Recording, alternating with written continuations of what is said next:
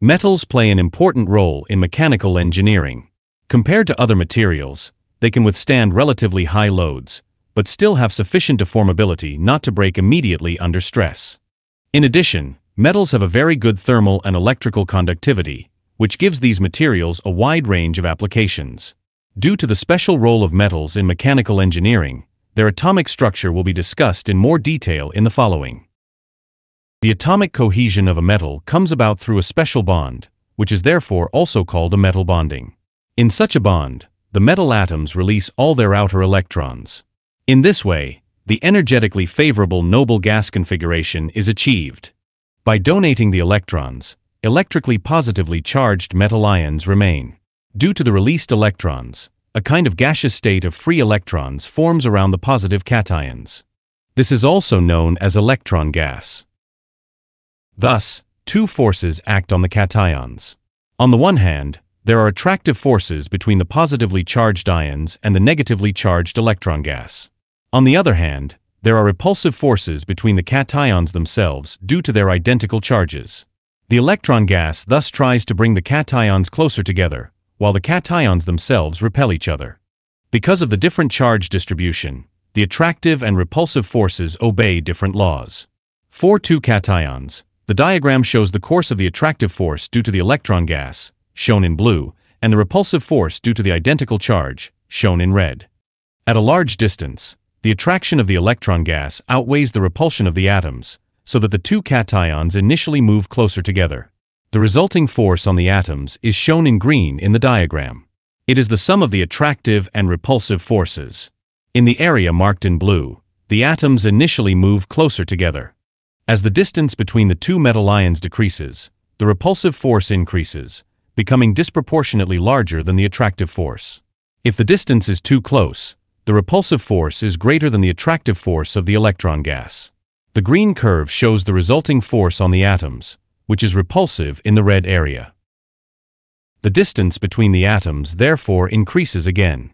Finally, an equilibrium distance is reached in which both forces are equal and the resulting force disappears. In this stable position, the cations maintain a fixed distance.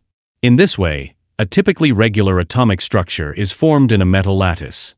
Such a regularity in the atomic structure is also called crystal structure or lattice structure. The substance itself is called crystalline.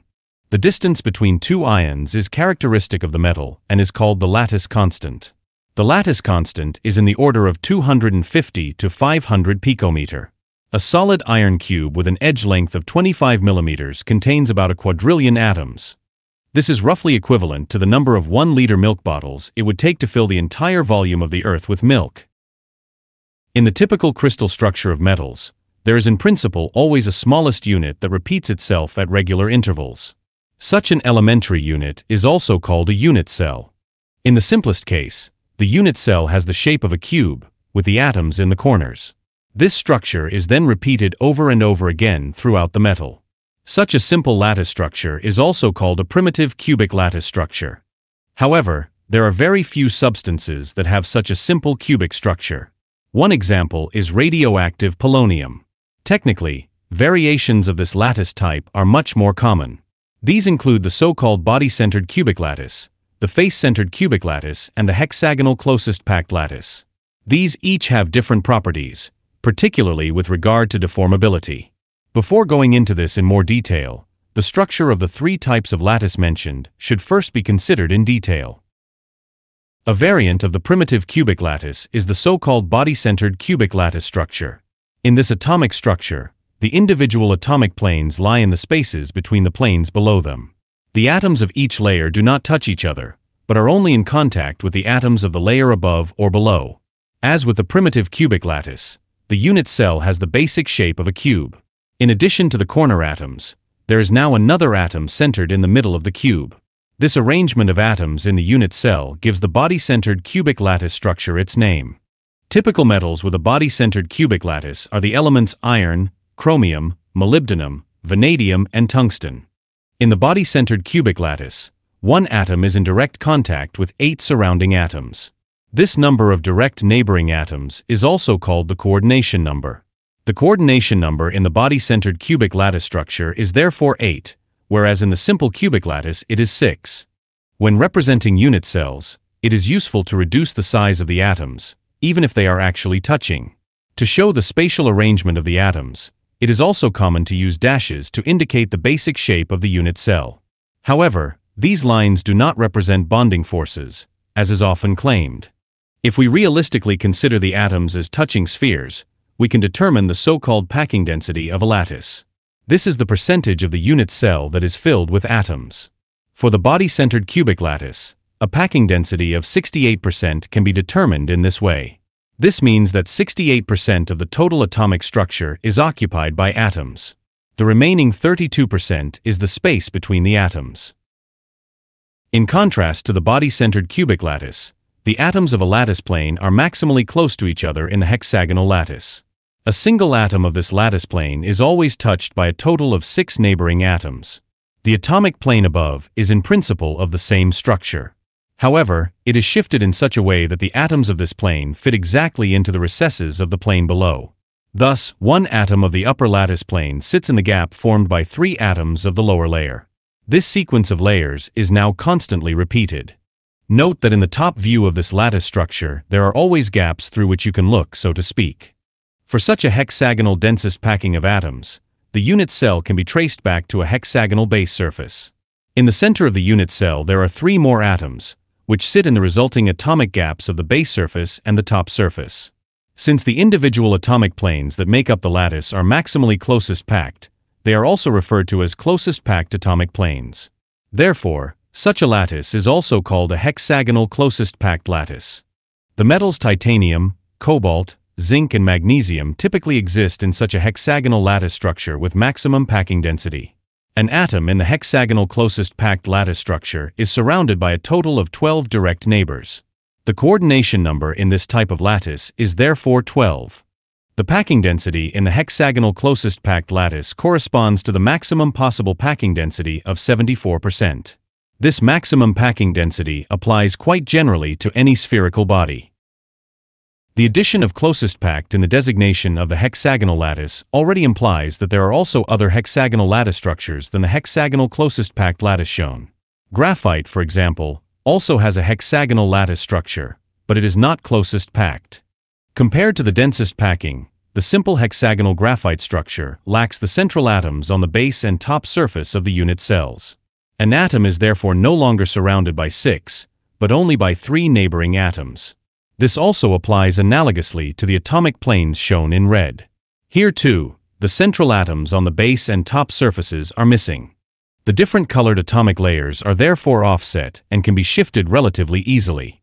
The shifted atomic layers can be separated from each other relatively easily. This process takes place, for example, when drawing with a pencil on a sheet of paper. The graphite layers come off and stick to the structure of the paper. Let us now take a closer look at the structure of the face-centered cubic lattice. This lattice type, like the hexagonal closest packed lattice, has maximally packed atomic planes. However, the stacking order of the planes is different.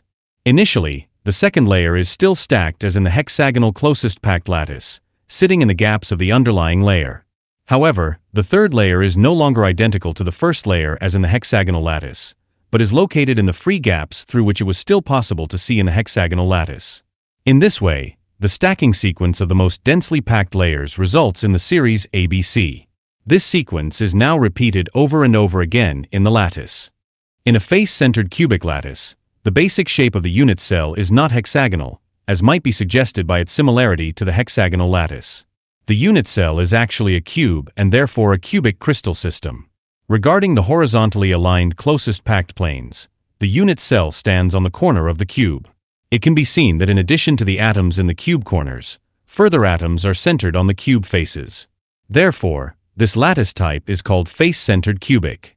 Note that the face-centered cubic lattice and the hexagonal close-packed lattice differ only in the stacking order of the densest packed planes. The packing density in the face-centered cubic lattice is thus identical to the maximum possible packing density of the hexagonal closest packed lattice, which is also 74%. The coordination number of 12 is also identical to that of the hexagonal closest packed lattice. Typical metals with a face-centered cubic structure are aluminum, lead, copper, and nickel. Metals have different properties depending on the type of lattice, especially with regard to formability. This is illustrated by the example metals mentioned earlier. Representatives of the face-centered cubic lattice are the metals copper, aluminum, and lead, which are all very soft. The face-centered cubic lattice structure is obviously very formable. Typical metals with a hexagonal lattice structure are zinc and magnesium. Metals with this lattice structure are relatively brittle and do not form well. These metals tend to break before they can be significantly deformed. For example, zinc die castings break very quickly under load without deforming significantly. Metals with hexagonal lattice structures are therefore very difficult to form. Metals with a body-centered cubic lattice structure, on the other hand, exhibit a deformation behavior that lies between the aforementioned lattice types. Typical representatives of the moderately deformable body-centered cubic lattice structure are iron, chromium, and tungsten, which are significantly better formable than the hexagonal metals, but less formable than the face-centered cubic structures. The reason for this is the different slip systems, which are discussed in more detail in another video.